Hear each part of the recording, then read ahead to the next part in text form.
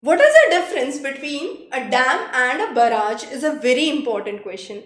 Dam is a structure which has a huge holding and it is actually aimed to hold the water. However, barrage has a function of diverting the water. So barrage usually has numerous gates and that gates open and close to allow a consistent flow of water. So unlike the dam, the water behind the barrage actually depends on the height of the gate. So what is the height of the gate and not the height of the wall? So in dam, it is the height of the wall. Based on the height of the wall, it has the capacity to hold water. So dam actually has a function of holding water.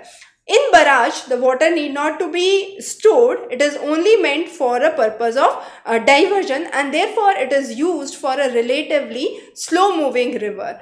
However, dams also have gates. We said there are gates that open and close in barrage, but dams also have gate. One of the major differences is that the dams have the gate at the top and that gate at the top aims to prevent the flooding. So in case there is a overflow, that gate would open and the extra water would flow out. And therefore, in the case of dam, the gates are at the top position.